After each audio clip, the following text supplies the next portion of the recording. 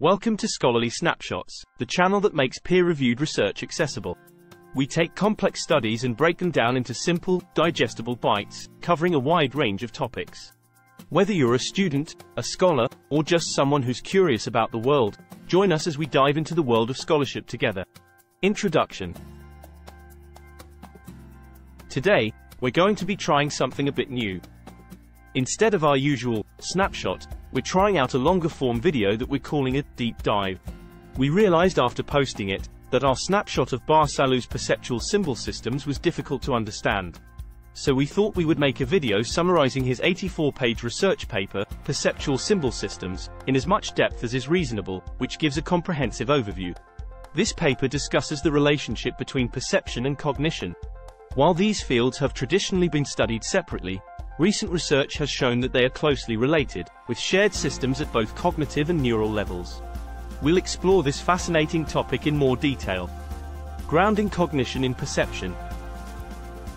The author argues that our understanding of the world is closely tied to our perceptual experiences, contrary to what many modern theories suggest. Their research focuses on how perception shapes our language, memory, and thought processes. This challenges the dominant view that our minds operate independently of our sensory experiences. Amodal symbol systems. Amodal symbol systems are the structures that help us transduce information from our perceptual experiences into larger representational structures. They play a critical role in supporting higher cognitive functions like memory, knowledge, language, and thought. However, there are still unresolved issues with this theory, such as the process by which perceptual states are mapped onto amodal symbols. The current status of perceptual symbol systems. Perceptual symbol systems are neural representations that capture the qualitative and functional information about our experiences. They are not conscious subjective experiences, but rather captured by systems of neurons in sensory motor areas of the brain. These systems have implications for various fields such as neuroscience, evolution, development, and artificial intelligence. Core properties. While the details of the perceptual symbol system are not entirely clear, the theory proposes that the mechanisms underlying perception also underlie knowledge. This means that our understanding of the world is inherently tied to our sensory experiences.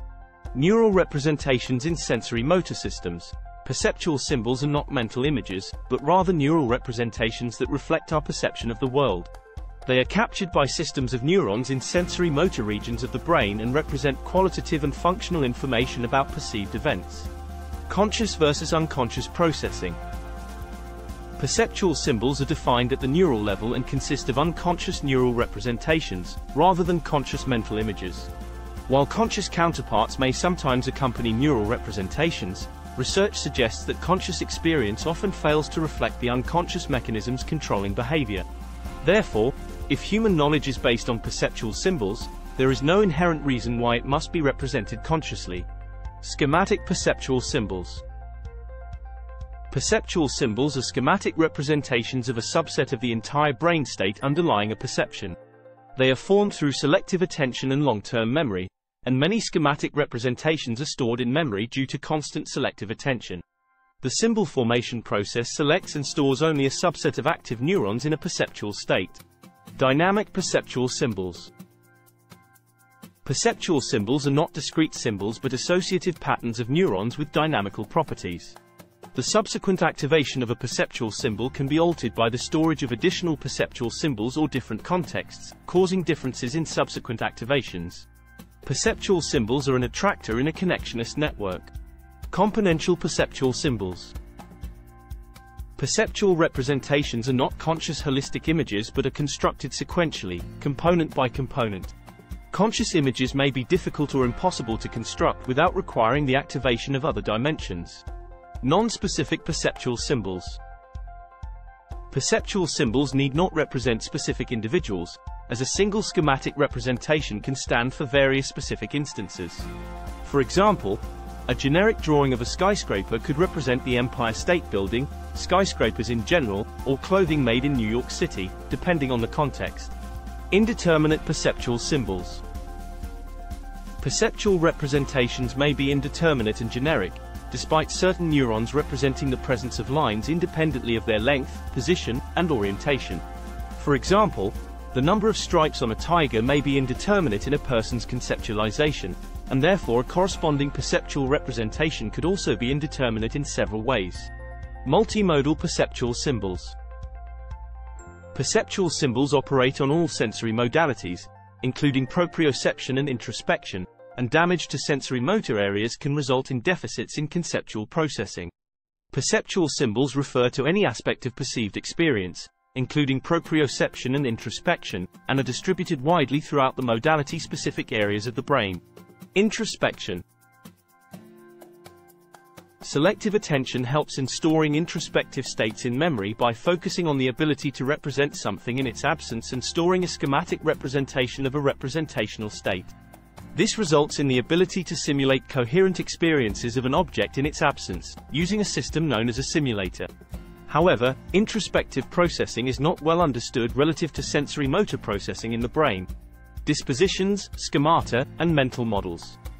Lockean dispositions and Kantian schemata propose two levels of structure, a deep set of generative mechanisms that typically operates unconsciously, and a surface level of conscious images. Mental models address only the surface level of simulations of specific entities and events without addressing the underlying generative mechanisms. Concept stability. Equating concepts with simulators provides a solution to the problem of concept stability by assuming the existence of a common simulator for a category that underlies different conceptualizations, both within and between individuals. Two people may have the ability to simulate each other's conceptualizations of a category, and common contextual constraints during communication often drive two people's simulations of a category into similar forms. Cognitive penetration. Studies have shown that cognition can establish content in sensory motor systems in the absence of physical input. Sensory motor systems may be penetrable by cognition, but not always. The representational mechanisms in sensory motor regions of the brain may be used by perceptual symbol systems in multiple roles, suggesting that cognitive and perceptual representations reside in a common system.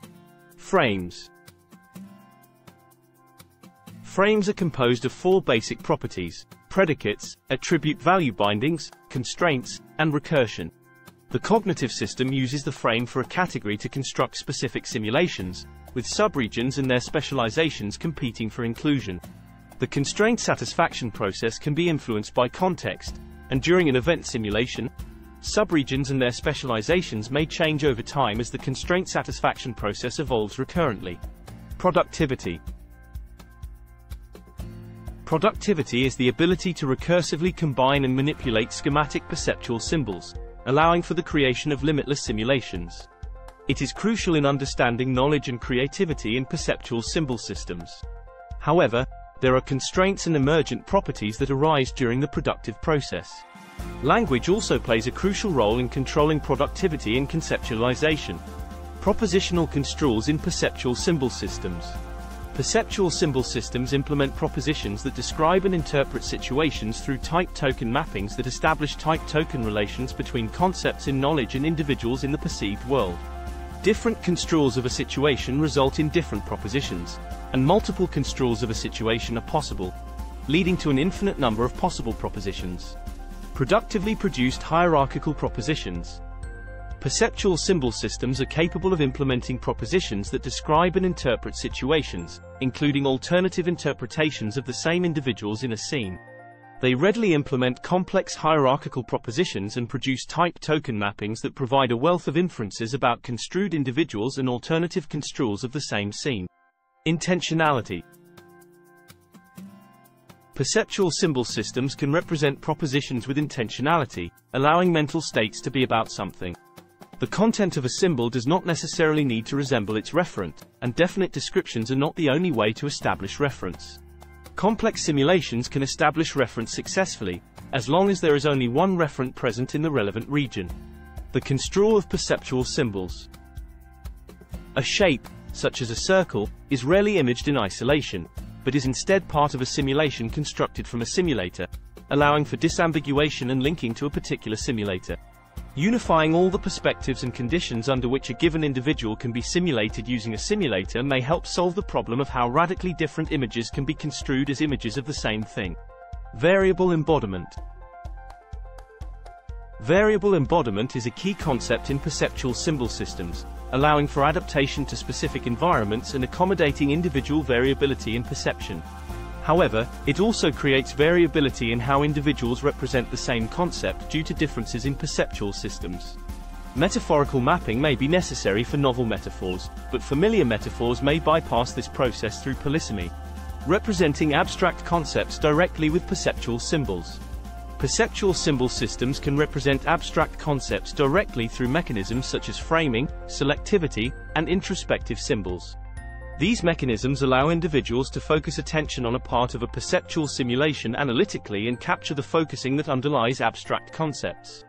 This allows for the representation of concepts such as truth, falsity, negation, and anger.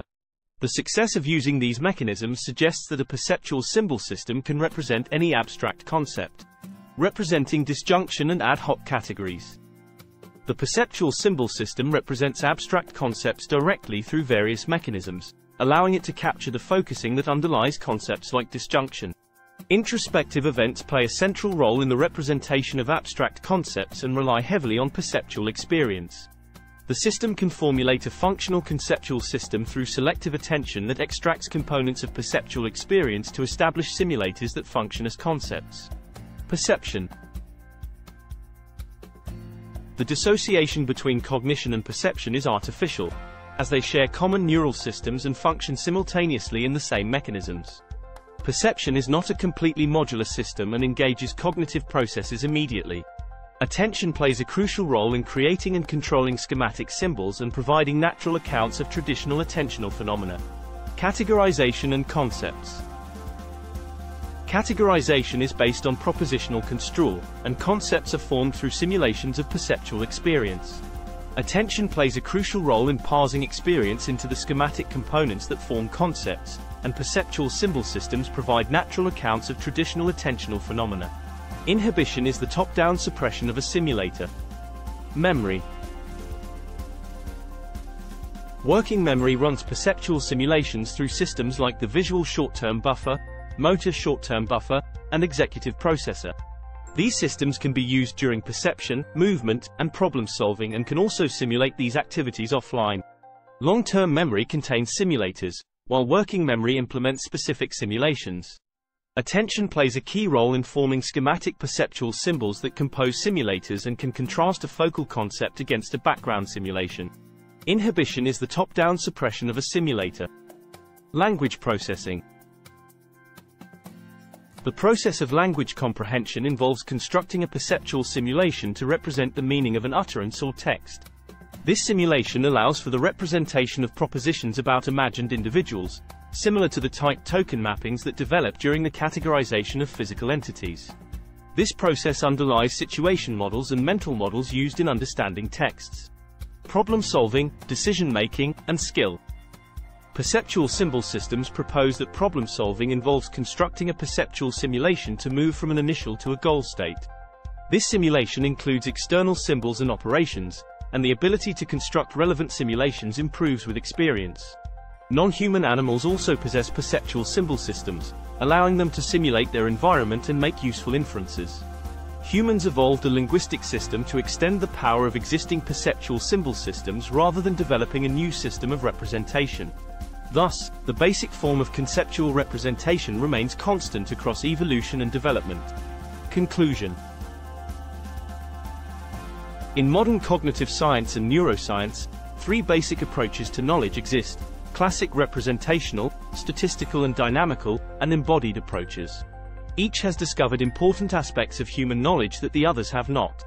Classic representational approaches emphasize structured representations, productivity, and propositions. Statistical approaches highlight generalization, partial matches, adaptation, frequency effects, and pattern completion.